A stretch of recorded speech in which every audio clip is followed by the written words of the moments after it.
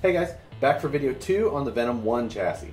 Today I got quite a bit of work done on this thing. While I was doing it, I paid specific attention to how I was doing it and tried to break it out in steps so that I could run through this video and show you guys. So what I'm going to do is just try and get you a little bit more in-depth view of the chassis design itself, and then we can go over from there. And if you guys think of anything that you'd like to throw in, either include or ideas that you've got and things like that, just comment below and we'll try and vet some of those ideas out. But first we're going to get into the chassis design and the steps that I went through to do it. I showed you this drawing on the very first video. This was the control points that I grabbed from the original Wraith chassis and skid plate. Now I've got all of these labeled as to what they are, as far as front hood bar, front frame rails, bumper locations, all the different things that I wanted to pay close attention to as I went through the design. So after that, I brought it in, and I brought in a Wraith skid plate as well as some mock-up drivetrain kind of. Now, these are not modeled axles or anything like that. They just kind of represent what the axles look like. I just did that just to throw something in there for an example. I've got full modeled axles in my solid design software, but for this, I don't really mess with that much of a detail. So after that, I just brought in those control points onto that same setup, and that allows me to start. Now the very first thing that I do is I start by drawing the chassis profile. Now I've drawn this profile using pictures from the Poison Spyder build thread on Pirate 4x4. I grabbed those pictures and overlaid them, and then I was able to trace the outline and allow me to find out where those tubes went, the angles they fell, and things like that. And now that's just from a one perspective view though. So I have to take those points and then bring them out and create that 3D model of how the tubes are going to fit. The side view model is the easiest part of the whole process. All this does is allows me to get one angle of the entire chassis done. When I bring it out, I then brought in those control points, and I make sure that the points that I'm hitting with the profile of the chassis will work with the design of a Wraith in general. Some things have to be adjusted just to get the very basics of the chassis to work, as far as length, wheelbase, height, suspension geometry, servo clearance, as far as when the axle comes up at full bump, or as it's articulating, that servo needs to come up and be able to have room to move. That in this model, I started to bring it out and give it dimension. Now here, I made sure to make room for the original Wraith interior pan, as close as I could anyway. Some little details on that is this black line that you see here is the original front of where that Wraith interior pan probably should go, and you can see I had to move it back just a hair to meet proportions, and then the same in the rear. I needed to shorten that up just a hair to meet those proportions. Other little things is like this is the top of the dash bar. Now as you can see, that is much higher than what I'm planning on. I'm going to end up having to do a custom dash with this, and what I would like to do is incorporate the 3D printer. As soon as that it comes, I would like to be able to print my own dash as far as that goes. Also, this is the front shock location. This black line between these 2 points represents the end points of where the shocks would mount. Now for my version, I'm going to move those forward slightly. Now that will adjust my shock angle, and I'll adjust the mounting height to be a little bit higher to compensate for that shortening of distance between where the axle mounts will be and the upper shock mount. A few other things. The front of the dash bar is usually the back of the hood. Since the hood will have to be further up, I also needed to move the front of the hood further up as well. All of that will have to be compensated for in the panel design, as well as the placement of the hood and things like that. Again, with the hood and grille, I would like to see about incorporating some pieces from my new 3D printer as soon as it arrives, which is hopefully going to be within the next, hopefully it will be the end of this week, but that's probably wishful thinking. Now the rear. The rear, this bar here is the typical location of the rear of the seat area in the Wraith. I'm going to move that forward. I don't have a problem with that though, because the distance between the dash and the seats in the Wraith stock is far too large, and if you ever have tried to put a figure in there, you'll notice that that distance is very big. So I'll move the seats forward a little bit, and I'll also move the dash back a little bit, and that should give me better proportions. The rear. This is where the typical rear of a Wraith body goes. Now this Venom 1 chassis, the rear of the body panels were also back here. However, the physical chassis stopped much further forward. So I'm going to go along that same line, and I'm going to try and compensate that with actual just body panels. Now we'll have to figure out exactly how that's going to work. I'll probably make them out of aluminum, and we'll probably be able to see some carnage when I'm running that a little bit hard, but I think that that could be cool at the same time. Now as we go a little further, this you can see here, I've removed those control points, and I've started to add some of the radiuses for which tubes I'm going to have bent as far as be one piece. In the real Poison Spyder truck, there's not a lot of bent parts, and a lot of that influence comes from desert racing. In a lot of desert trucks, you'll see very few or zero bent tubes. The reason is that as they bend them, even with like a mandrel or something like that, the tube has to shrink and stretch on opposite sides. Now that is less strong.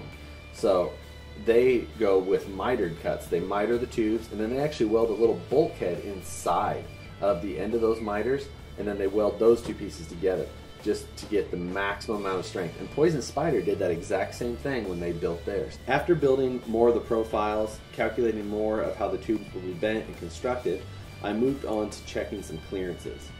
Now again, I used those same mock-up axles, and then I articulated them a total of 45 degrees.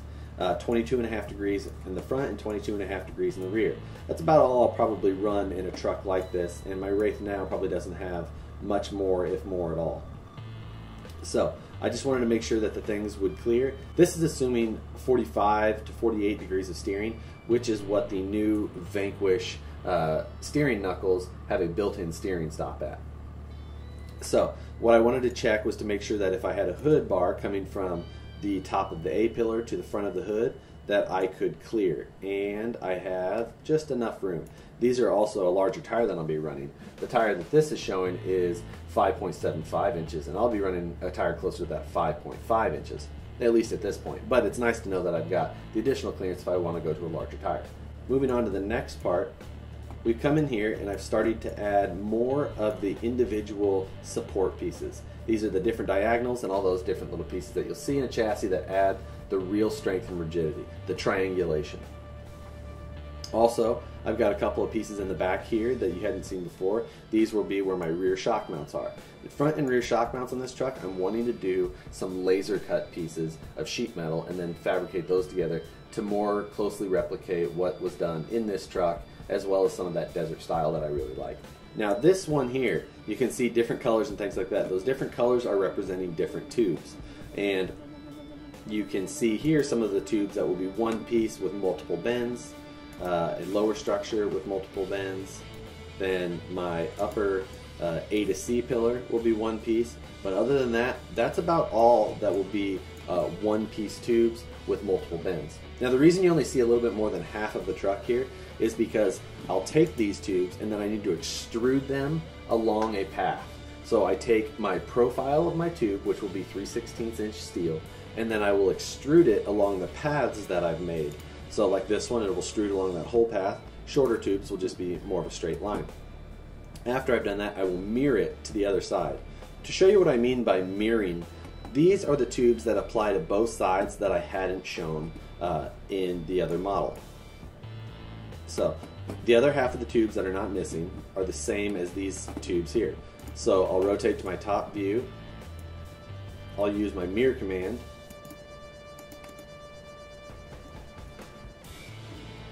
And there I have my full truck. Now I have both sides of the truck, and I didn't have to do twice the work. I also show these rear tubes here hanging down, and what those will be is those will tie into the sheet metal rear upper shock mounts that I plan to have laser cut. And I would like to have those mimic the Poison Spyder mounts as much as I can. So there I've got the full chassis at this point. Now at this point I still haven't done any of the trimming of tubes to account for where the tubes intersect. I'll do that at the very last step. I don't want to go through any of that work until I've made 100% sure that everything in the design is exactly how I want it. So this still allows me to make easy modifications to the chassis without having to go through and redo a lot of work at the end. So that is still the initial design phases of this chassis. There's still a lot of work to be done, and those last details are what really can take up some time. From this point I need to finalize a few things in the design. First thing I have to do is finish my front and rear shock mounts.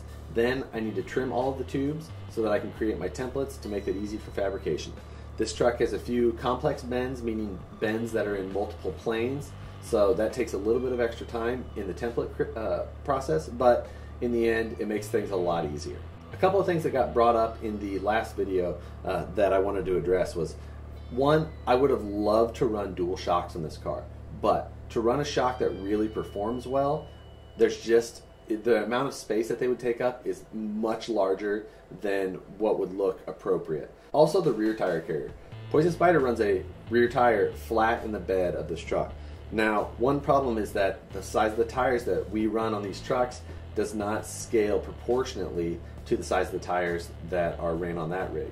So to run a tire in the rear of this, I would have to run a smaller tire or swell the cage a little bit. Running a smaller tire, I'm not okay with. I don't think that that looks appropriate. And swelling the cage, I'm also not okay with. So the rear tire is probably not going to go in. Many of the details on this truck, I'm going to be relying on the 3D printer. I'm really hoping that that comes through for me to make this truck a little bit extra special. I want to play around with some different processes that I've obviously never tried, as I don't have the 3D printer yet. I want to make a custom dash. I also would like to mold my own body panels. So I would like to use the 3D printer to print the bucks to then mold the pieces off of. So these are all things that I hope to experiment with here as we come in the next few months. So stay tuned to the videos, and hopefully there's some processes that we can come up with in here that are interesting for all you guys to watch. Technology is moving extremely fast, and this type of thing is becoming more available for people like me that are just doing this thing for fun in their house. So this is something that may very well be something that you guys are doing on your own here down the road. That's going to be it for this video. Hopefully, if you guys have any comments or questions or suggestions that you'd like me to think about or address in this truck, let me know. I'm happy to take some suggestions or things like that, and maybe we'll come up with something even cooler as we go. Thanks for watching, guys. Subscribe, like the video, share it with your friends. I appreciate all the support, and we'll see you guys in the next one.